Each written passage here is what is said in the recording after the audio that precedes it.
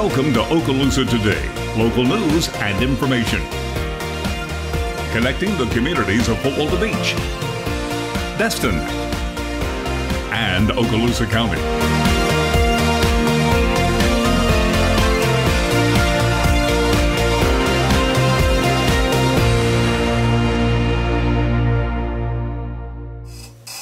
Welcome to Okaloosa Today and Happy New Year. It's 2017, a brand new season for Okaloosa Today, a new format. The City of Fort Walton Beach and the City of Destin have teamed up again to bring you some wonderful content throughout the year.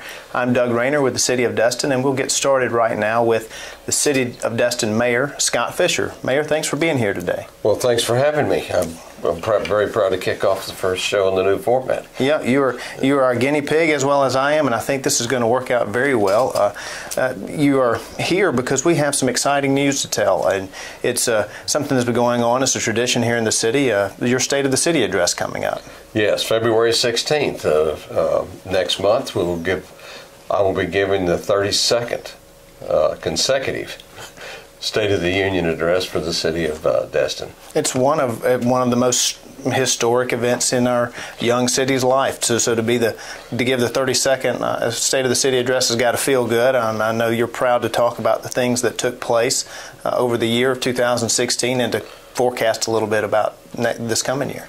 Yes, I'm looking forward to it. It's required by our city charter. This will be our 32nd consecutive State of the City addresses. This will be my first, and it will be February 16th of next month, of course. And I will be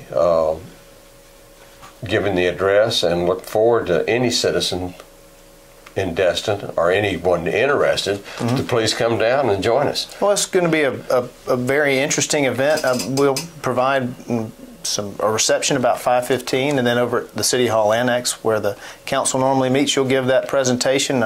We have a lot of faith that you'll do a really good job, and that's, again, today we're going to preview a little bit of that and talk a little bit about some of the things you'll discuss in more detail at the event. So let's kind of move into why we have something to talk about, and that's the fact that there's a strategic vision and a planning process that the council goes through every year to create those work plans and move the city forward. And I think we have something to show. It's a visioning strategic plan. And tell us a little bit about the annual visioning process you took place in last year. Yes, last year was my first time, and it's quite extensive. The city council and the key members of the staff meet, and they begin by looking at the direction the city has been going, the vision and plans that the previous city council have, things that have not been completed, things they would have liked to have gotten into and maybe never started. And we begin there and build on that. Many of the council members, of course, will have their own ideas of where the City of Destin should be going.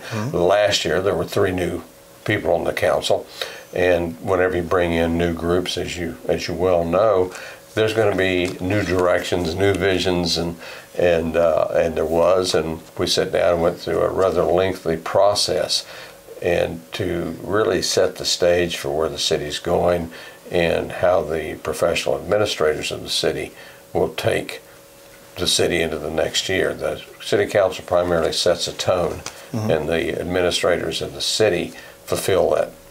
That's right. You created that roadmap, and that's really where we'll pick up now, is those accomplishments from 2016 that a previous council had visions for, that your council last year proceeded with, and the administration and worked through. Let's talk about some of those highlights, and one of them was something that's late in the year, the Joe's Bayou Recreation Expansion Area. The city bought some property. Tell us a little bit about that project. Parks have, at least the last few years, have become a very big part of the City of Destin, particularly as far as our spending.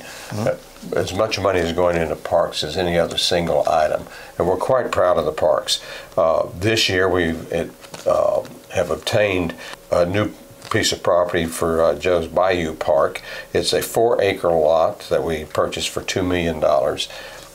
It has a lot of old concrete and rock and debris on it, and it's going to take a major cleanup before that's going to be ready, and then we'll go through a planning process. The 5,000 pounds of concrete and the 2,500 pounds of rock are being bid out now. it appears that it's going to be profitable to sell that, so it's not going to be an expense to the city to clean the property. But once we have it cleaned, we'll have to go through engineering, design, and then actually obtain grant money to construct the park. And we've already started that process, so I think our citizens would be glad to know we're looking at alternative ways to pay for some of these things. Yes. Let's move into another park, the Heritage Park and Clement Taylor Park. They saw a good bit of movement last year, at least on paper, because they have some Restore Act money coming to them. Yes, both parks have Restore Act money coming. Of course, the Heritage Park is moving a little bit slower than we had hoped. We have some litigation involved there. One of the owners of the property adjoining us is we have a little dispute over egress and ingress of some old property rights that may or may not have existed on the property. Those are going to have to be cleared. The property owner on the other side has also joined or asked to join in litigation over this piece of property. So those will probably slow us down a little bit, but just as soon as we can resolve the current litigation, which I hope will be in this year, we'll be in a position to start spending the money from the Restore Act funds when we get them. That's right. Yeah, I think the federal government is holding some of that. They're reviewing some things, and we're trying to move that forward. Again, that's to build Heritage Park over on the harbor and to renovate Clement Taylor Park on Calhoun Avenue. And speaking of Calhoun Avenue, right next to that is really a high note, and that's the Leonard Destin Park, or the future, soon-to-be Leonard Destin Park. Yes, that is a very nice 3-acre piece of property on Choctawhatchee Bay, and that has been purchased and will be given to the city along with a $900,000, I believe it's a 10-year grant to maintain and operate that park. So it will cost the citizens of Destin are going to get a very nice park for almost no expenditure. With the tax base in the City of Destin, we spend a great deal of time trying to gather grant money to make all of this possible.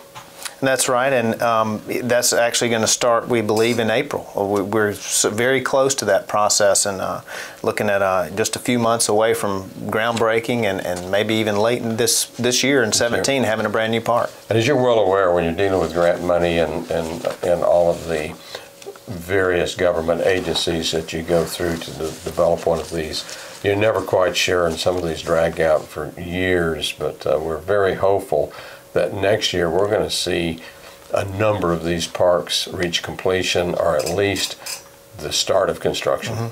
That's right. That's exactly right. And speaking of dragging out, I hate to say it, but Noriega Point Park recreation amenities, that's another one that's on the horizon. I think we have some movement taking place soon. I believe we do. The bids are supposed to go out, or the offers for bids are supposed to go out to the potential bidders this month. I don't know exactly when those bids are going to be required to be returned, but it will certainly be within the next 2 or 3 months.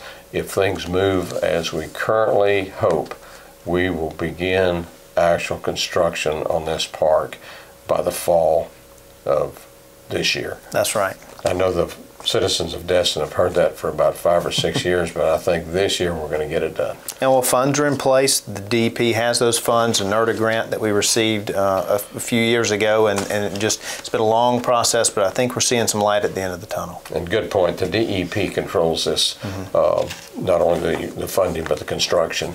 And the City of Destin plays a role, but we do not control it. And they're the ones that will see to it that it's done, but we're told that this is the year. Well, we're going to hold out hope that happens. Let's move on through to something that I think has been very high profile, and that's the pedestrian signals that were put on Highway 98 back in July. That's something that was very public. I think everyone was able to understand that and see what that was. But walk us through that those pedestrian signals over on the highway. Well, looking forward to the pedestrian signals. I'm sure almost everyone is aware they've been operating now for six, 7 months. They are look to be very effective if people will use them. We had our last fatality just before these were turned on, and we hope that is the last fatality. That's right. That's the main purpose of these cross lights. If folks will use them I think they're conveniently located, and it breaks traffic up and allows people to get across a very busy street, a very busy and dangerous street if you don't use the crosswalks. And that's a very good point. As much as we encourage people to come to the harbor, and it's a walkable area, we want people to be safe, and that's very important. And to put these measures in late last summer, looking forward to the season, spring break, and the summer this year, we're thinking that that's going to make a very positive difference. Definitely, because as we grow, as any growth is always going to be along the water. That's where people want to be, along the harbor. As parking expands and we have the ability to grow the area, it's going to be across the street. We've got to be able to develop a system that allows people to cross that street safely. Let's talk about one more success from last year, and that was our spring break initiative with the Okaloosa County Sheriff's Office. And we're continuing that this year, but tell us why that's important. With the problems of at least one city in Northwest Florida and the things you read about spring break, I was very proud of the way the Sheriff's Department and the city and those involved, the rescue, fire services, lifeguards, everyone came together. We had a very productive summer with, I would say, minimal problems. You're always going to have a few things that get out of hand, and you expect that with the spring break crowd.